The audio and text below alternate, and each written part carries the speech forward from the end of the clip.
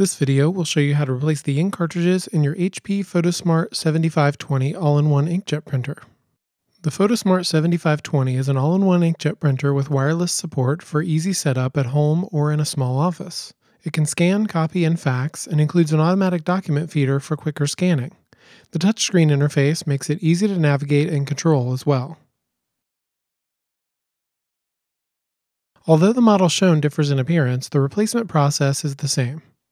Make sure the machine is plugged in and powered on, then lift from the sides to raise the top cover.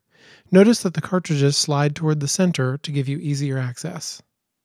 Find the HP 7520 cartridge that is empty and press the small handle at the front of the cartridge toward the back of the machine. It will release so that you can lift the cartridge out of the opening. Prepare the new Photosmart 7520 ink cartridge by taking it out of its box, then remove it from the plastic bag. Find a yellow tape strip at the top of the cartridge and pull firmly to remove it. Press the small handle away from the orange protector to remove that as well. You will need to insert the 7520 ink cartridge with the front angled downward, then you can press on the top until it clicks and locks into place. Slowly lower the access panel to avoid damaging the machine. You are now ready to resume printing with your HP Photosmart 7520 printer. Be sure to visit inktechnologies.com for all your toner and ink needs, where we can help you save money with every print.